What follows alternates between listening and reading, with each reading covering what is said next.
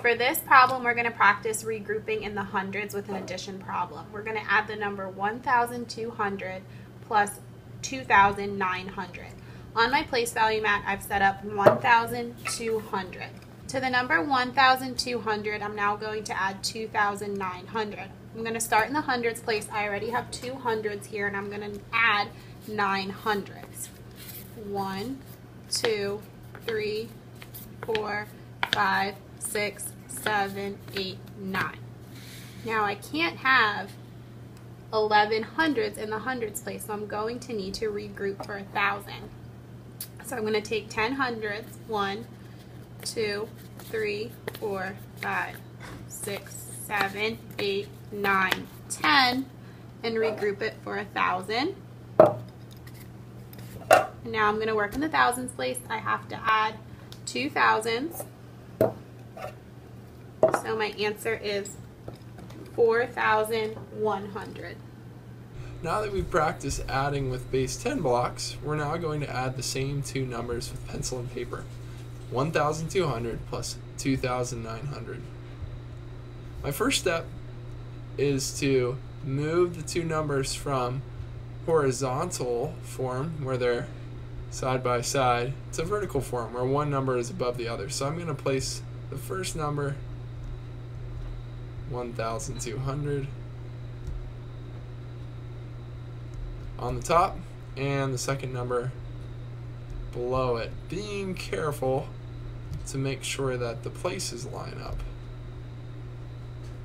Please note that I've kept the ones in the ones place, so the zeros in the ones place in both numbers are in the ones place. The zeros that were in the tens place in both numbers are still in the tens place.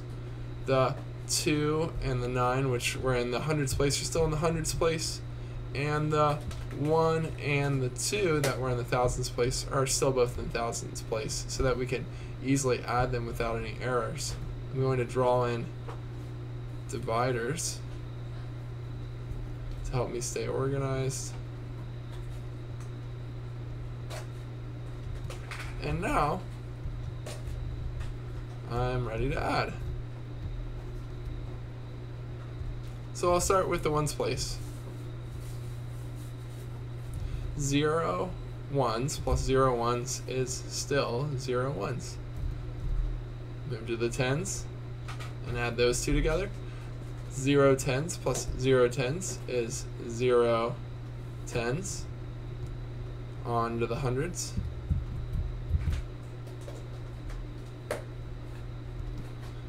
Two hundreds plus 900s. Here's our challenge. We have 11, but we can't get two digits in one place. We can only have a 9 at the most. So really, if we have 2 and 9, we'd have 11, but we can't put two digits in the same place like I just said. But if you remember, what we can think of is 11 is a 10 and a 1. You could almost think of that as a number bond, where, oops, let me do that again, where the 10 is a part and the 1 is a part, and they make the whole of 11. So with that in mind, I'm going to remember that 10 hundreds, as we saw with the base 10 blocks, is equal to 1,000. And I'm going to do some nifty regrouping here.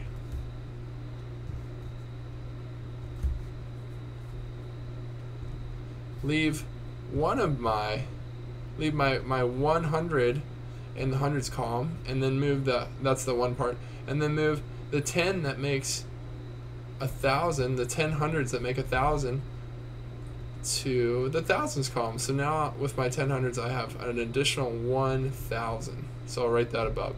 So now I'm ready to add 1 plus 1 is 2 thousands. 1,000 plus 1,000 is 2 thousands. Plus another 2,000 is 4 thousands. I need to remember my comma.